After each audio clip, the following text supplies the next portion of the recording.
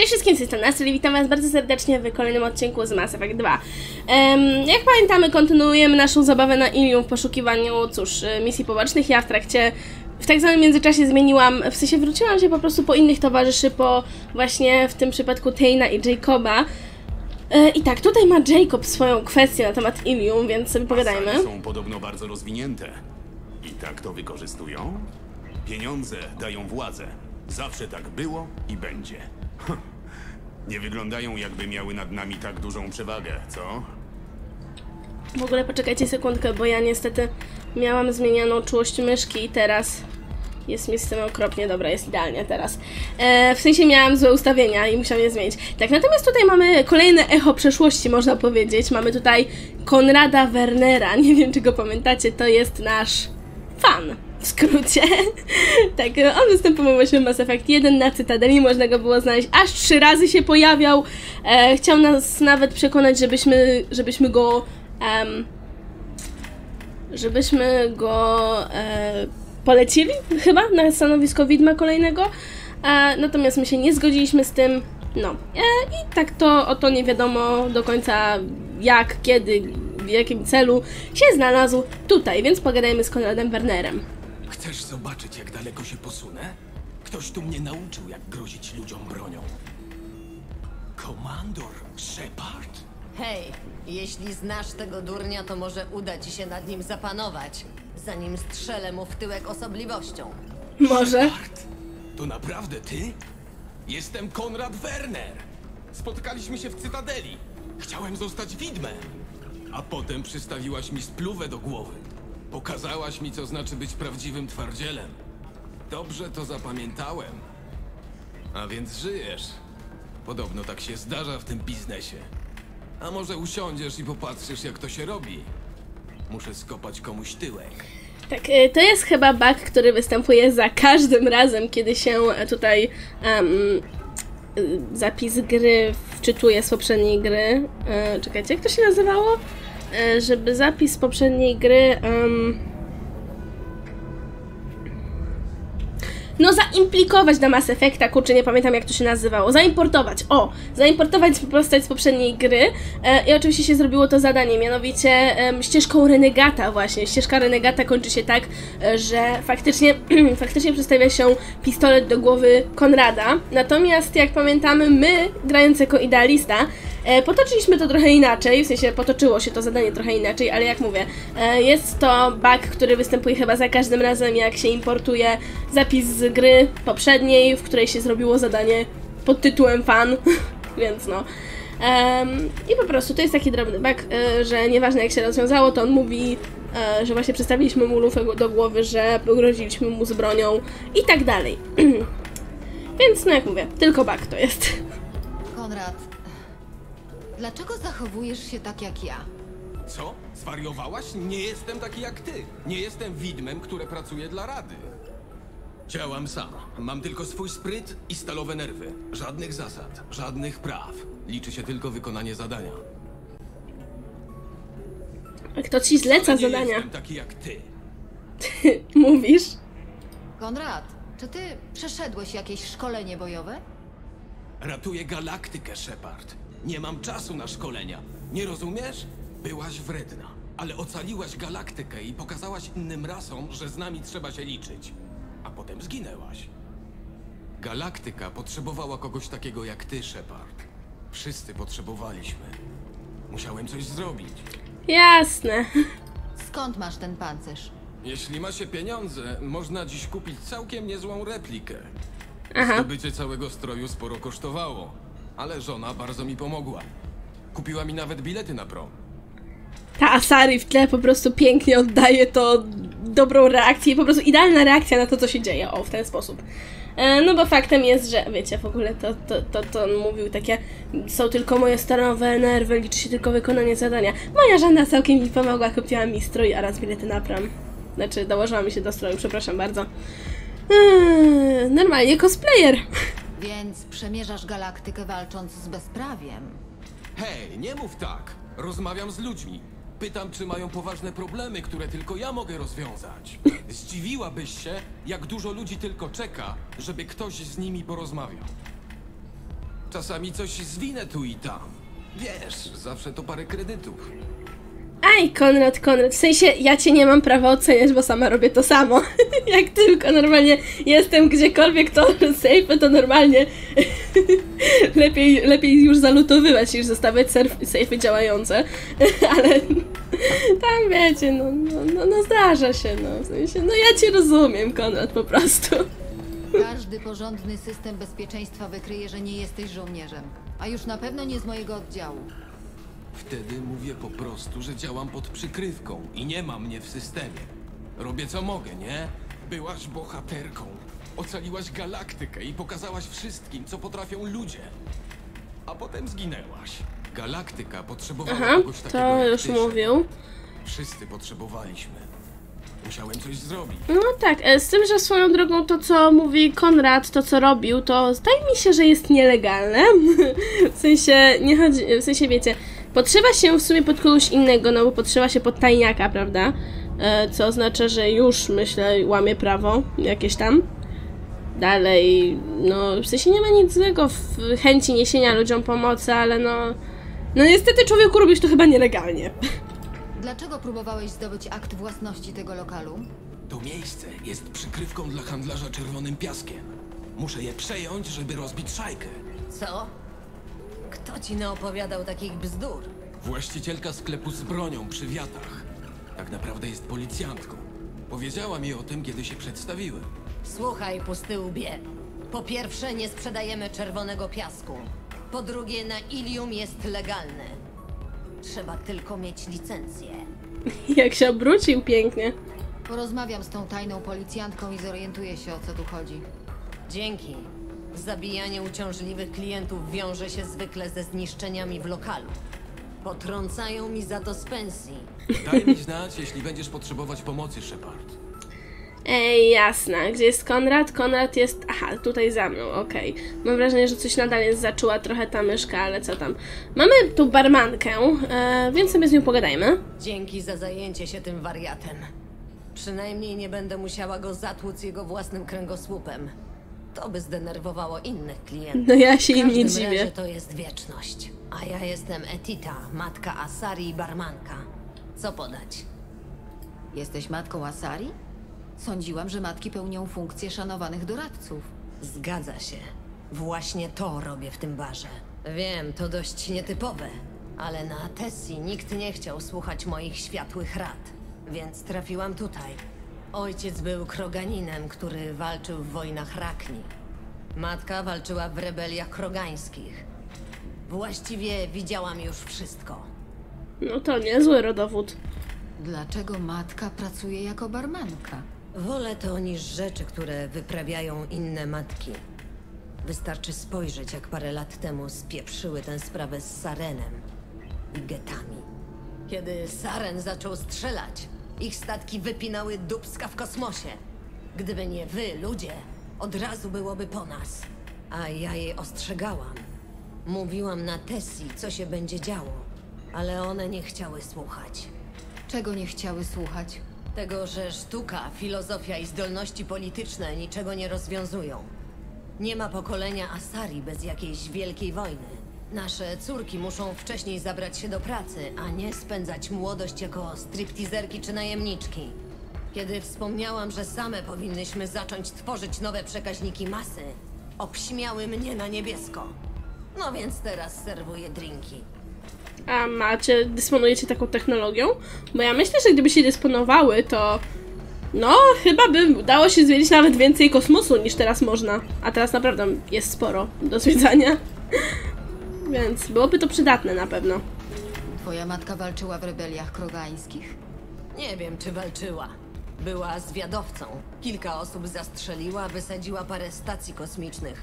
Wiesz, jak to komandos. Na specjalne noce z tatą zakładała swój stary skórzany mundur. Bogini, ależ to było krępujące. Wyobrażam sobie. Czy twoim rodzicom nie przeszkadzało, że ojciec był kroganinem, a matka walczyła w rebeliach? Poznali się dopiero kilka stuleci po tym, jak Turianie zakazili krogan tym cholernym genofagium. Wiedzieli o sobie tylko tyle, że obydwoje są wojownikami. Tata się przechwalał, mama siedziała cicho. Mama była matką, a tata miał prawie 1000 lat, kiedy prawda wyszła na jaw. Co się stało, kiedy się dowiedział? Ja miałam koło 100. Kręciłam tyłkiem w jakimś obskurnym barze. Skontaktowali się ze mną. Powiedzieli, że chcą to rozwiązać i kazali mi przyrzec, że będę kochać to, które przeżyje. Nie było to trudne, bo oboje zginęli. Ech, rodzina. Prawdziwy wrzut na Bibliu. No, ciekawe metody. Twój ojciec walczył w wojnach Rakni? Tak, kiedy był młody. Uwielbiał popisywać się swoimi bliznami. Krogan strasznie to kręci. Ja tam wolę tyłki. Kiedy byłam mała, opowiadał mi, jak wylądował na tym zatrutym świecie i wdeptał królową Rakni w błoto. Według naukowców wcale nie dziedziczymy genów po ojcach. To podobno bzdura.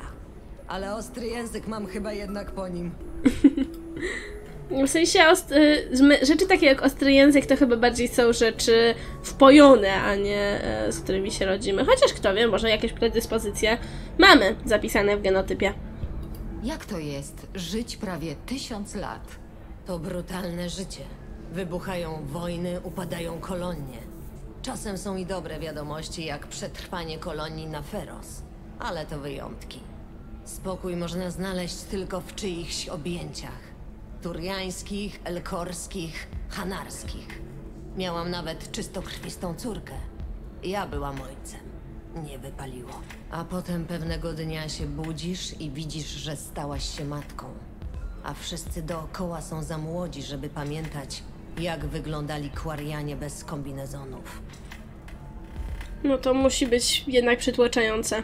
W sensie, ja bym się nie zdziwiła, bo inaczej. Mówi się w leksykonie i chyba tam nawet w świecie przedstawionym tej gry jest, powiedzmy, do zrozumienia takie, że Asari są jednym z bardziej społecznych gatunków, ale z drugiej strony nikt by się chyba nie zdziwił, gdyby chciały mieć społeczeństwa zamknięte, prawda? Gdyby właśnie chciały wszystko załatwiać, w sensie załatwiać, po prostu żyć w obrębie własnej rasy, o, w ten sposób. Bo to faktycznie może być przytłaczające patrzeć, jak właśnie inni nie są tak długowieczni jak one i po prostu umierają szybciej, prawda? Bo to jest mimo wszystko strata przyjaciół, strata rodziny. Czasami też właśnie dochodzi tak do wniosku jak ona, że pewnego dnia okazuje się, że jesteś najstarsza z towarzystwa i w sumie tylko ty masz te wspomnienia, jak świat wyglądał kiedyś, a wszyscy inni, powiedzmy, ruszyli do przodu. Więc no, to też musi być przytłaczające. Ale w takim razie póki co idziemy. Dziękuję, że mi o tym opowiedziałaś. Po to tu jestem, skarbie. Podać coś jeszcze? Tylko się rozglądam. Jasne, tylko nie jedz orzeszków z czerwonych misek. Są dla Turian i Quarian. Ty dostaniesz boleści. Okej, dzięki za ostrzeżenie. Tak swoją drogą ciekawe, że nie mogę tutaj z kiosku korzystać. Z powrotem, czekajcie. skarbie. Czego sobie życzysz? Tylko nie seksu. Właśnie umyłam bar. Chcę się czegoś napić. Jasne. Otworzę wam rachunek. Spijcie się na umór. Nawet dosłownie jak chcecie. Tylko nie pij niczego dla Turian i Quarian, bo flaki wywrócą ci się do góry nogami. Jasne, dzięki za ostrzeżenie. Wieków temu widziałam, jak jeden kroganin wypił dla zakładu płynnego Turianina. Nikomu nie wyszło to na zdrowie. Wielkie dzięki za drinki. Cała przyjemność po mojej stronie. Tak, ta babka jest całkiem przyjemna. Dobra, co my tu mamy? Mamy kieliszek wódki, najlepszy mocny alkohol Asari, jaki można kupić za pieniądze. Znacznie bardziej wyszukany od krogańskich pomyj. Kieliszek wina, kieliszek osłabionego, słodkiego i delikatnego miodu Asari. Tajemniczy drink, cokolwiek to jest, pochodzi podobno z najgłębszych czeluści trawersu, gdzie destylację tej substancji prowadzono na nienazwanej planecie specjalnie do tego zaadaptowani worcze, no nieźle. Tak swoją drogą, ja pamiętam, że w oryginalnym Mass Effect 2 ta grafika tutaj była trochę inna, była taka, no, weselej dobrana, że tak powiem. Więc jeśli jesteście ciekawi, to sobie znajdźcie jakieś starsze let's playe i zobaczcie grafikę, bo z tego co pamiętam, to tutaj była taka właśnie całkiem spoko grafika, w sensie ona chyba przedstawia jakiegoś robaka? Albo coś takiego, w sensie mi się kojarzyło z robakiem. Ale dobra, w takim razie kupmy tajemniczego drinka, bo trzeba mieć coś z życia. Od co? Wow, szklanka się wtopiła, kurczę, przez chwilę w blat. Teraz nam w ogóle zniknęła. O, świat się kręci. Dobra, Tutaj w ogóle ciekawa jest rzecz, że nie ma pewnych osób, które pamiętałam, że normalnie tutaj są. Ale cóż, trudno. Może po prostu to dlatego, że ja jestem tutaj za którymś razem na Ilium i oczywiście mi się ścina gra. Aha, ścięła mi się gra akurat... Nie, przepraszam, ja jeszcze jestem pijana. Ja chciałam powiedzieć, jak miałam powrót do trzeźwości, ale... Nie, już mi się ekran nie buja. No to chyba jednak jak miałam powrót do trzeźwości. Tak, w każdym razie idziemy szukać teraz tej handlarki bronią, o której mówił Konrad Werner. Tylko teraz ja nie jestem pewna, gdzie ona była, szczerze. Tak, natomiast tutaj mamy do porozmawiania z Tejnem. Spędziłem tu ostatnie 2 lata. Miałem cel, plan. A teraz, kiedy go wypełniłem, coś mi przyszło do głowy. Przez cały ten czas ani razu nie spojrzałem na horyzont. Jest przepiękny. No ładne, to ładne. Dobra, skoro już w takim razie tutaj jesteśmy, to się wrócimy na Normandię i weźmiemy ze sobą Jack i Kazumi jako ostatnie osoby, których jeszcze nie było z nami na Ilium. Oprócz oczywiście Mirandy, ale ja póki co nie zamierzam zaczynać jej zadania lojalnościowego, więc sobie weźmiemy po prostu bez Mirandy. Mirandę sobie weźmiemy następnym razem, jak będziemy na Ilium. Wybierz ekipę wobec tego i poproszę Jack, poproszę Kazumi. Akceptuj. Tak swoją drogą właśnie może tam zauważyć, że jest jeszcze, że będzie jeszcze jedna osoba do zwerbowania. Masz to przyciągnięcie, Jack. Natomiast ja nie będę wam mówiła, kto to. Ci, co kojarzą z tym oryginalnego Mass Effect 2, to wiedzą, co to za postać i proszę, jeśli nie wiecie, to nie spoilerujcie innym, bo to nieuprzejme. W ogóle ja pamiętam też, że w oryginalnym Mass Effect 2 tutaj w powietrzu latały jakieś pyłki i to wyglądało jakby tutaj, gdzie jest ten stop światła, prawda? Oddzielało od miejsca, gdzie jest cień, jakaś ściana. Tak to wygląda, jakby tutaj była ściana ze światła. Tyle to pamiętam jeszcze z tej gry. To właśnie tak idę i się w sumie spodziewam tej ściany i patrzę, nie ma, o. Gdziekolwiek spojrzeć, wieże, pojazdy, światła i Asari. Kiedyś się zastanawiałam, czy tu nie zamieszkać, ale tu są sami sztywniacy. Tym ludziom chodzi tylko o pieniądze. Robię to, co robię, bo to lubię. Oni robią to dlatego, że nie mają dość rozumu, żeby postępować inaczej. Też jakaś opinia. O, i tutaj jest Jack jeszcze. To mi się podoba.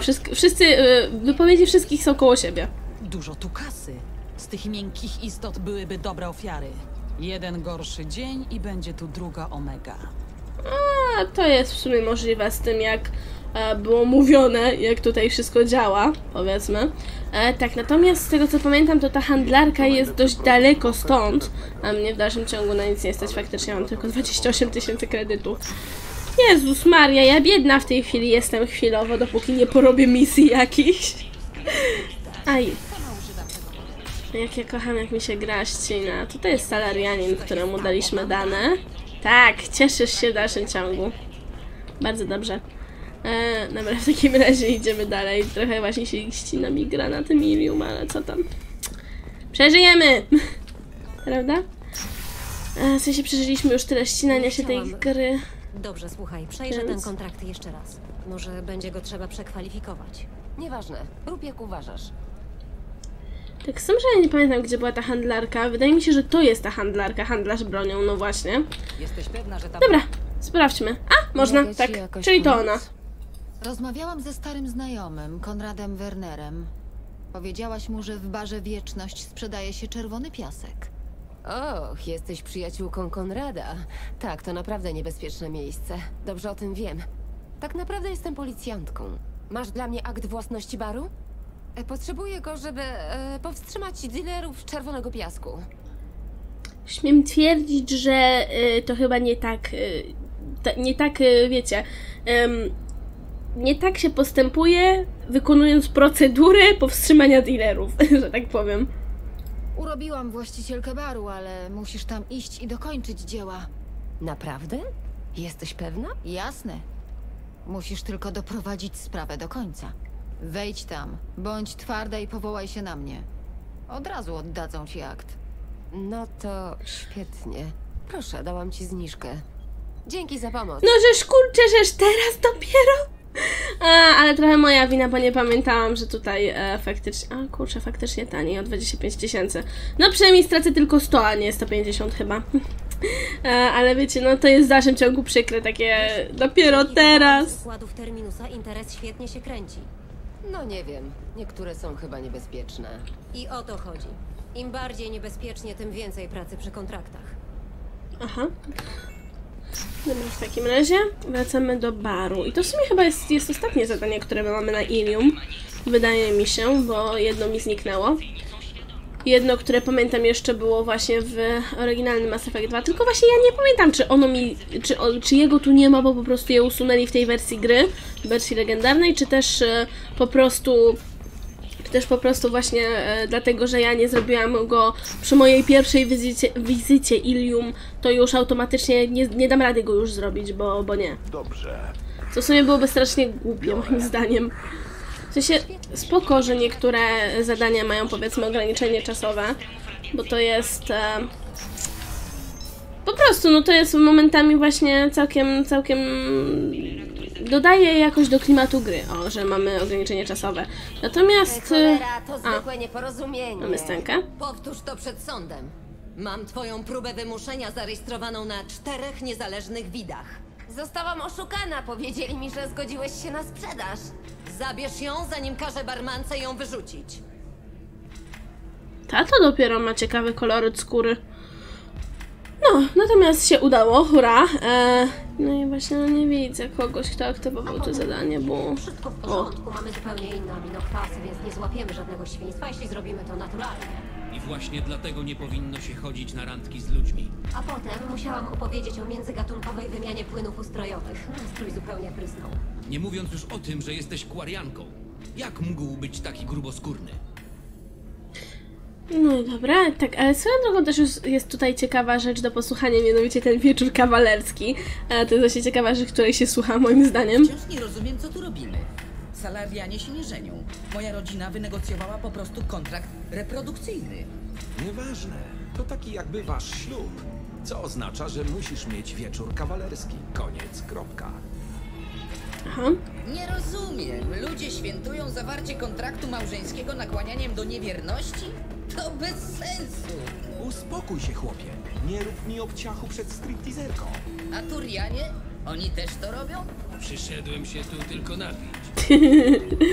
Okej. Mówiłeś, że wieczory kawalerskie są dla bliskich przyjaciół, a my tylko ze sobą pracujemy. Od 5 lat. Czy salariańskie lata nie są trochę jak psie lata? O, tak, z tym się zgodzę. Doceniam ten gest, ale my nawet nie czujemy pociągu fizycznego w takim sensie jak ludzie. Aha. Stary, popatrz na to. Asari kręcą wszystkich. Wszystkich. Ale my rozmnażamy się poprzez... Słowo daję. Ona jest bardzo gibka. Jej taniec podoba mi się ze względów estetycznych, ale nie czuję... Jest tak urocze niebieska. Nogi mnie bolą od samego patrzenia, a moje kolana powinny się zginać w tę stronę. Jest lepiej niż się spodziewałem. Właściwie jest... bardzo tu ciepło, prawda? Dobra. Widzisz tam to coś? Ten mały domek na jej brzuchu? To się nazywa pępek. Mają to ludzie i Asari. A ty będziesz niedługo pił z niego alkohol. To chyba niehigieniczne. Też prawda. Nie o to w tym chodzi. Rozumiem, dlaczego ja mogę uważać Asari za atrakcyjną, ale jakim cudem podobają się także ludziom? Przecież wyglądają jak salarianie. Co? One wyglądają zupełnie jak my. Ja nie widzę żadnego podobieństwa do Salaria. Żadnego. Żaden z was nie ma racji. Asari wyglądają jak niebiescy Turianie. Spójrzcie na ten grzebień. Zaraz. Chyba nie sądzisz, że one nas jakoś hipnotyzują, żebyśmy uważali je za atrakcyjne.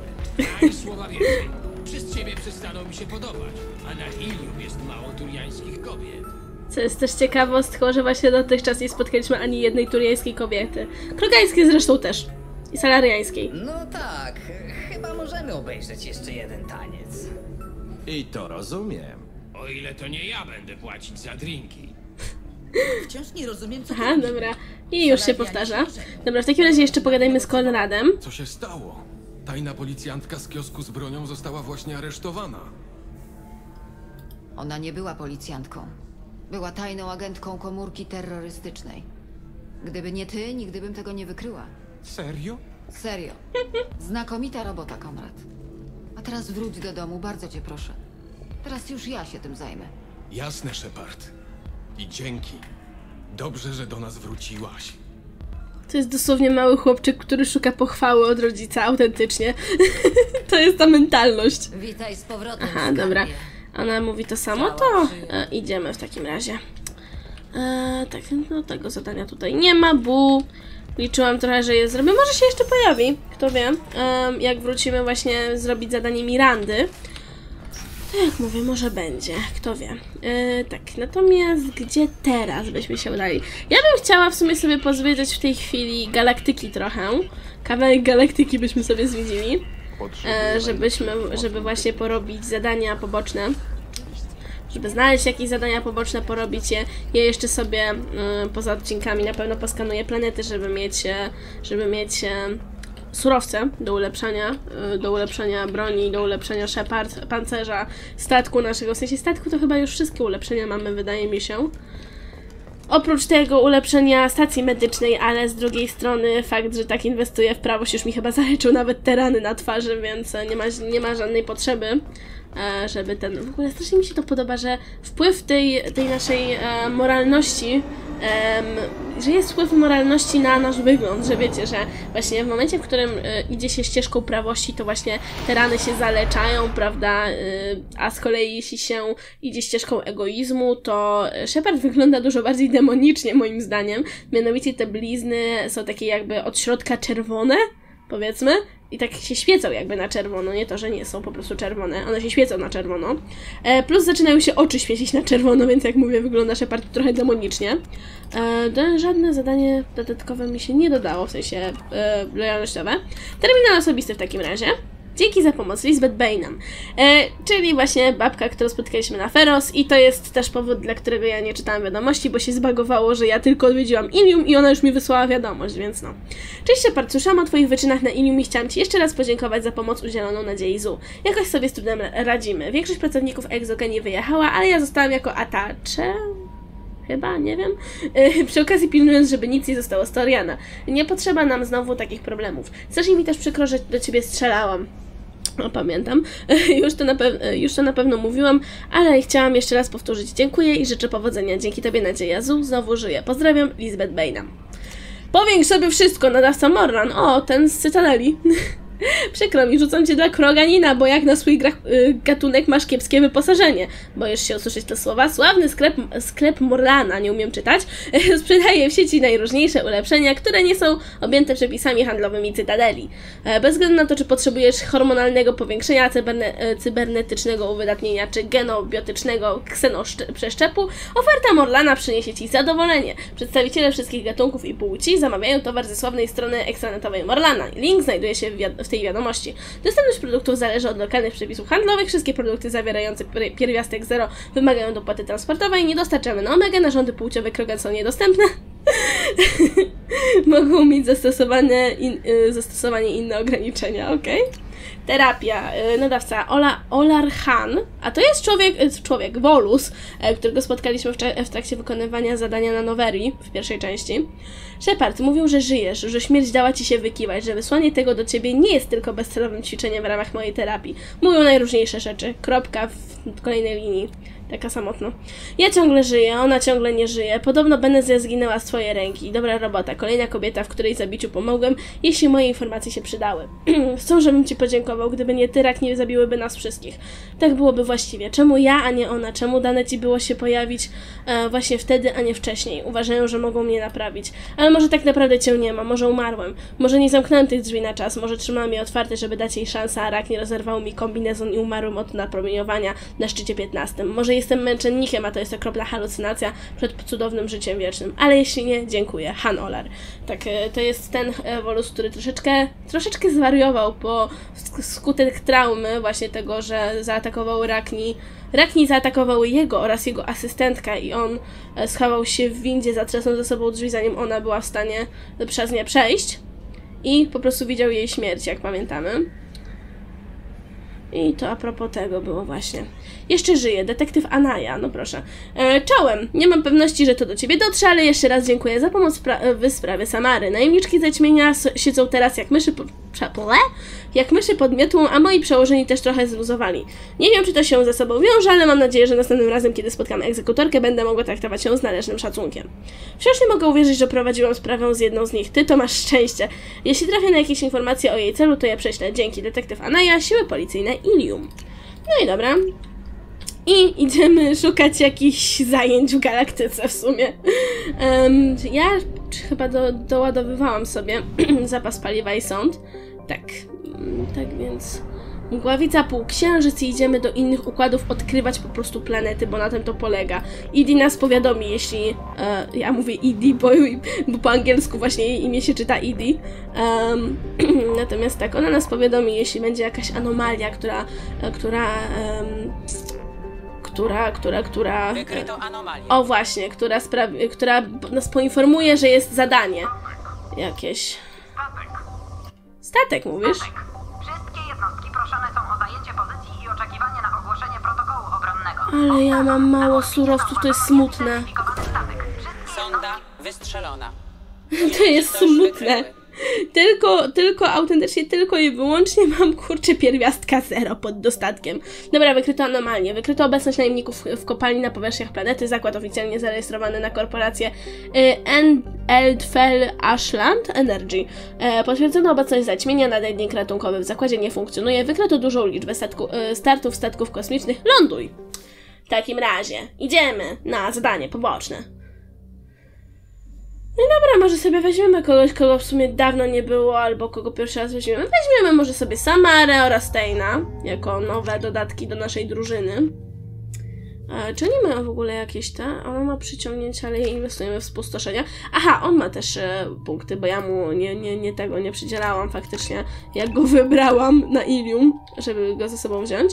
Drelski strzelec wyborowy. Wiedza anatomiczna Teina oraz jego znakomita celność zwiększają jego obrażenia od broni ponad ich zwykły, niezwykle wysoki poziom. Drelski weteran. Doświadczenie Teina w radzeniu sobie z niebezpiecznymi dla życia ranami zwiększają jego zdrowie. No ja wolę zwiększenie zdrowia z dwojga złego. Rzut, ale odkształcenie jest takie dobre. W ogóle on ma jedne z najlepszych umiejętności w gruncie rzeczy, jeśli chodzi o naszych towarzyszy. Aha, silne albo niestabilne odkształcenie, tak? Masz silne odkształcenie. Bo ja wam chyba czytałam to przy okazji, jak Mirandzie ulepszaliśmy. Chyba, że jej ulepszaliśmy najpierw przeciążenie, bo może i tak być. Właśnie, bo generalnie parę towarzyszy naszych mają takie cudowne umiejętności po prostu. Na przykład Miranda, ona ma przeciążenie oraz odkształcenie. Odkształcenie jest dobre na bariery i pancerze, a z kolei przeciążenie na tarcze. Dzięki czemu właśnie Miranda jest dobra na każdą sytuację, można by powiedzieć. Ona się posługuje karabinem szturmowym? Nie pamiętam tego drobnego faktu. Natomiast tak... Ja mówiłam... robaczki. Ja mówiłam o czym? Mówiłam o nie wiem. Szczerze, już się skupiłam na misji. Co tutaj w ogóle jest? Nie mam zielonego pojęcia. A tak, o mocach mówiłam. Jeśli chodzi o moce Teina, czyli odkształcenie i rzut, no on nie jest zbyt przydatny, gdybyśmy spotkali człowieka z tarczami. Natomiast dzięki rzutowi jest bardzo przydatny, jakby były na przykład zombie. Zresztą ona też ma rzut, chociaż przyciągnięcie jest mniej przydatne. Garus jest też jednym z... Czekajcie, komputer, tutaj dziennik ładunkowy. Dobra. Statek towarowy Ter Alan zadokował i odebrał duży ładunek surowców, po czym wyruszył do zakładu w układzie Dranek. Załoga statku poprosiła o eskorty ze względu na dużą aktywność piratów na szlaku. Czy ja w tej chwili sobie aktywowałam jakąś misję poboczną? Możliwe w sumie. Czekajcie, dziennik? Zobaczmy. Zadania. Opanowana kopalnia. Chyba nie. Dobra, w takim razie idziemy dalej. Tutaj już właśnie słyszę, że muzyka się zmieniła. Ajajaj, aż mi się z wrażenia gra przycina. Kurczę. Właśnie Garus jest też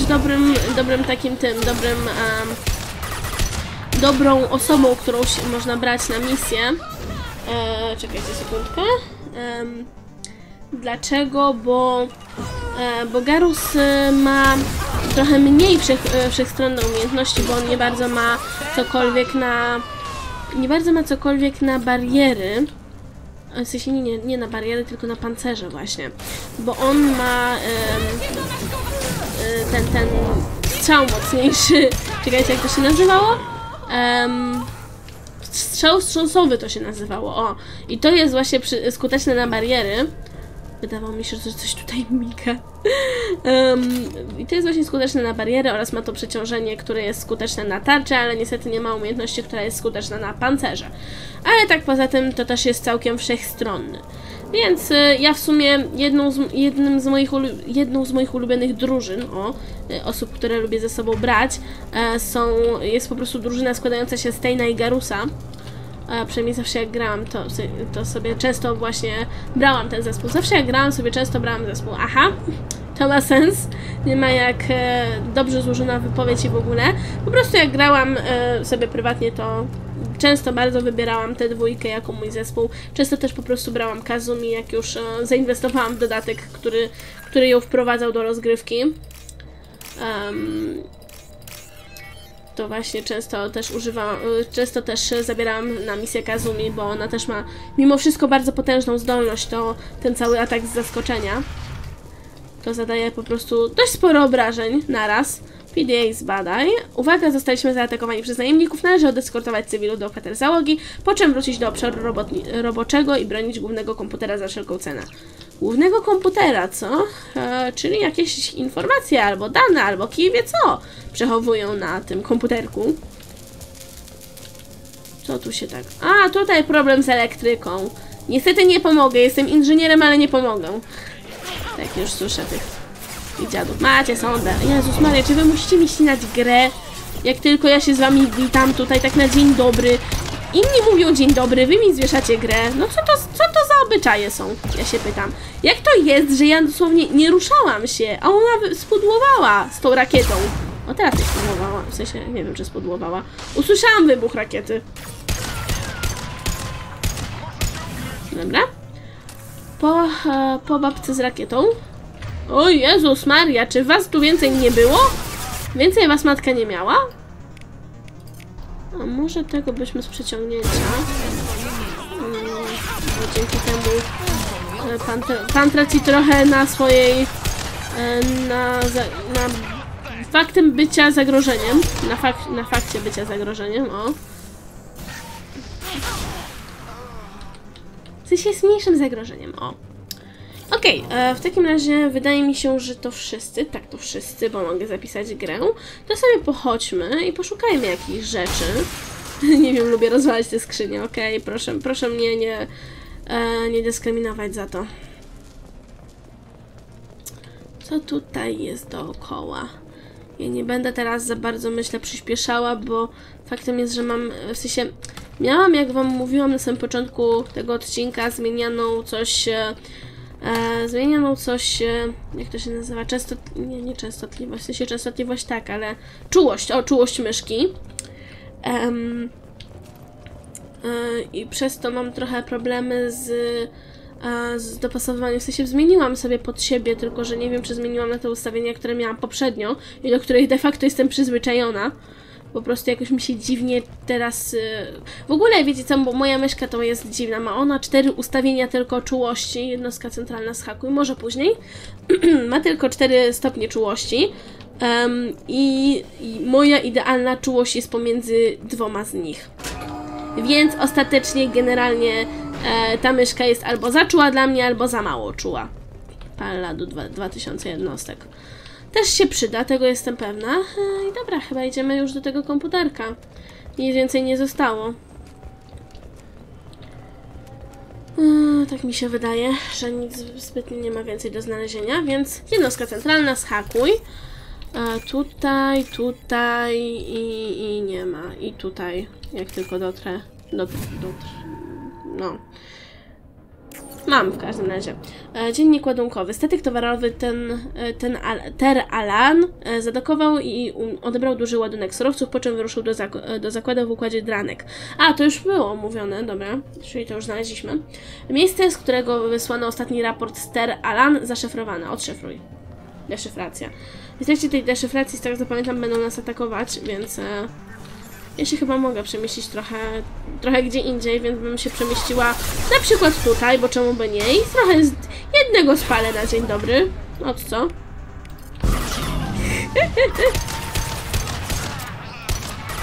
Dobra, tutaj ją przeciążymy jej bariery. A jaka? Chodź do mnie, ją przyciąga. Też w sumie jakaś opcja. A, w sumie trochę. Nie o to mi chodziło. Boże, Tain! Przepraszam, to chyba moja wina, że padłeś. Oczywiście, że akurat mi cel zszedł. Ja tak patrzę, czy oni z boku do nas nie idą.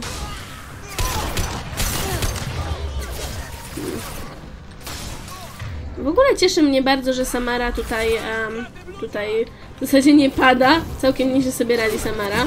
O Jezus Maria, oczywiście, że stąd idą jeszcze. Sondo, wspomagaj mnie. Czy ktoś mnie od tej strony zachodzi? W sensie widzę, że ten próbuje, ale czy ktoś już mnie, wiecie, już stamtąd idzie? Moja sonda! O wy dziady, macie jeszcze jedną. Czy to jest... Nie, to jest salarianin, nie Turian. Padli byli. Czy stamtąd ktoś... Tak, stamtąd ktoś powoli nadchodzi. Zobaczmy w ogóle, czy ja sobie dam radę tutaj sama. Bo może się zdarzyć, że nie dam rady sobie sama. Jezus Maria, co się dzieje? Najgorsze jest to, że mi trochę zasłania mój skaner bojowy, że tak powiem. W sensie mój skaner bojowy mi zasłania ten napis deszyfracja. Tamto nadal mi, powiedzmy, nie zagraża zbytnio. Spadaj! Mi wolno tworzyć sądy, wam nie, rozumiecie wy to? Jakim prawem ty mi sądy rozwaliłeś? Chyba powiedziałam coś, mi wolno, wam nie! Czy to zrozumiałe jest? Trochę padam. Ten jeszcze mnie nie atakuje bezpośrednio. I w sumie dobrze, bo on naprawdę by miał dobre podejście, żeby mnie tutaj mocno skrzywdzić, że tak powiem. Serio sobie musiałeś tą tarczę odbudować? Padnij. Dobrze. Tyk. Dobrze. I jeszcze ostatni. Od drugiej strony.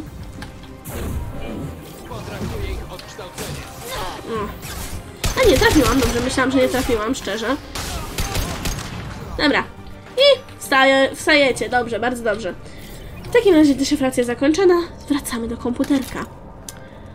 Jednostka centralna zbadaj, odszyfrowane dane. Odszyfrowane dane są niekompletne, potrzeba więcej informacji, by wyśledzić pozycję Ter-Alan. Dane zostały wysłane do Cerberusa w celu dalszej analizy. Te kredyty 7500 i koniec misji.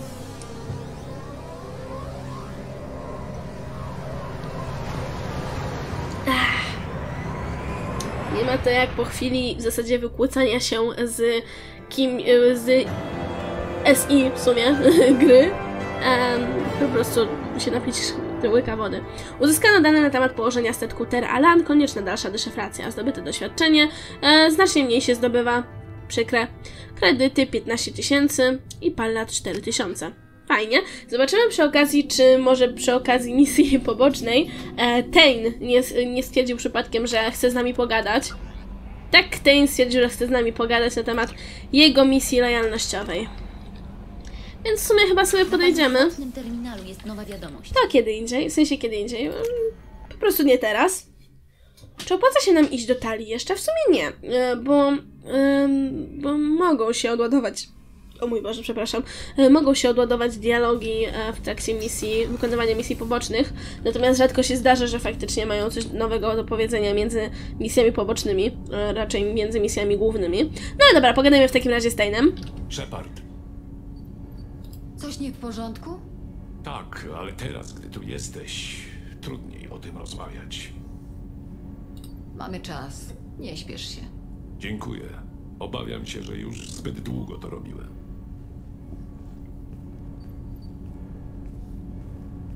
Kiedyś miałem rodzinę. Wciąż mam syna. Ma na imię Koliat. Nie widziałem go od bardzo dawna. Kiedy ostatnio z nim rozmawiałeś? 10 lat temu. Pokazał mi coś, co zrobił w szkole i spytał, czy możemy zatańczyć jak wariaci. Robiliśmy to, kiedy był młodszy. Co to za taniec? to sprawdzam swoje kontakty w ekstranecie. Czekam na informacje o następnym celu. Z konsoli dobiega muzyka. Stara. Niemodna. Do pokoju wpada Goliat. Cześć, tato. Biega dookoła mnie. Biorę go na ręce, podrzucam do góry. Piszczy, śmieje się. Pokręćmy się. Konsola pika. Stawiam go na ziemi. Otwieram wiadomość. Tato prosi. Ciągnie mnie za rękaw. Muszę to przeczytać, mówię. Nie patrzę na niego. Tak, on teraz chyba o tym nie wspomina, a może wspomina, w sumie nie wiem. Natomiast to było po prostu przeżycie wspomnienia, co dla jego gatunku jest podobno normalne, bo generalnie to on nam o tym opowiada przy okazji innego dialogu, tylko nie wiem, czy ten dialog występuje przed jego misją lojalnościową, czy po jego misji lojalnościowej. W każdym razie mówię wam to ja. Dobra, miałeś rodzinę? Czy coś im się stało? Porzuciłem ich. Nie tak z dnia na dzień. To nie było nic dramatycznego. Nie wymknąłem się w środku nocy. Nie było awantury i trzaśnięcia drzwiami. Ja tylko pracowałem. Polowałem i zabijałem w całej galaktyce. Moja żona mówiła ludziom, że jestem w delegacji. Zawsze byłem w delegacji. Nigdy o tym nie mówiłeś. Dlaczego teraz? Kiedy moja żona opuściła swoje ciało, ja zająłem się tym. Zostawiłem Goliata pod opieką ciotek i wujów. Od tamtej pory się nie widzieliśmy, nie rozmawialiśmy. Skoro o tym mówimy, musiał się z tobą skontaktować. Nie, ale mój stan. Oceniałem swoje życie, liczyłem, ile dodałem, a ile zabrałem. Użyłem swoich kontaktów, żeby wytropić Goliata. On się podzielił. Robi to, czego chce jego ciało. Musisz mi to dokładniej wyjaśnić. Podzielony. Naszą prawdziwą istotą nie jest ciało. Jest nią dusza. Ciało i dusza działają jako jedność w pełnej osobie. Kiedy dusza jest osłabiona rozpaczą lub strachem, albo gdy ciało jest chore lub ranne, osoba zostaje podzielona. Nie jest już pełna. Co mu się stało? Coś mu dolega? Stało się coś, co nie powinno się stać. Wie, gdzie byłem, co robiłem. Nie wiem dlaczego, ale poleciał na Cytadelę. Wynajął się jako płatny zabójca. Chciałbym, żebyś mi pomogła go powstrzymać. To nie jest życie dla niego. Nikt nie wynajmuje żółtodzioba do zabójstwa na zlecenie. Ktoś musiał zauważyć, że mamy to samo nazwisko i pomyśleć, że pracujemy razem. Nie wiem, dlaczego przyjął to zlecenie. Może chciał się do ciebie zbliżyć. Ta myśl prześladuje mnie bardziej niż wszystkie inne. Może wspomniał o tobie, żeby dostać robotę. Możliwe, ale raczej w to wątpię. To nie ma sensu. Moje nazwisko. Nie powinien go szanować. Ciekawe wnioski. Tejn, nie mam tylu kontaktów co ty, ani nie potrafię tak tropić. Do czego potrzebujesz mojej pomocy? Nie potrzebuję twojej pomocy. Chcę jej. Kiedy ostatnio widziałem mojego syna, owinęli jej ciało w morskie pnącza. Obciążyli je kamieniami. On próbuje mi się wyrwać. Woła ją. Straże podnoszą ją z platformy. Ich śpiew jest jak bicie dzwonów. Ogień zginął, by zapłonąć na nowo. On błaga, żeby jej nie zabierali. Pozwalają jej ciału ześlizgnąć się. On mnie bije. Nie pozwól im, zrób coś. Czemu nic nie robisz? Ale deszcz. Na kadrze zawsze pada. Po jego buzi spływa ciepła woda. Nie chciałam, żebyś to znów przeżywał. Pamięć idealna. Czasami jest ciężarem. Z jakiego powodu poleciał na Cytadelę? Wiele lat temu przygotowałem dla niego paczkę. Pozostałości mojego zmarnowanego życia. Zdeponowałem ją u woluckich bankierów, którzy mieli ją dostarczyć po mojej śmierci. Zdobył ją wcześniej, nie wiem w jaki sposób. Wykonywałem zlecenie na Cytadeli w czasie, gdy zmarła jego matka. To wtedy mógł tam polecieć. Polecimy na Cytadelę tak szybko, jak to możliwe. Dziękuję, Shepard. Będę medytował, dopóki nie będę ci potrzebny. Dobra, natomiast tak, trochę się przedłużył odcinek z uwagi na to, że rozmawialiśmy z Tejnem. Natomiast w tym momencie sobie go zakończymy. Tak więc dzięki wielkie ludzie za oglądanie. Mam nadzieję, że wam się podobało i że będziecie też oglądali następnym razem. No i do usłyszenia. Cześć!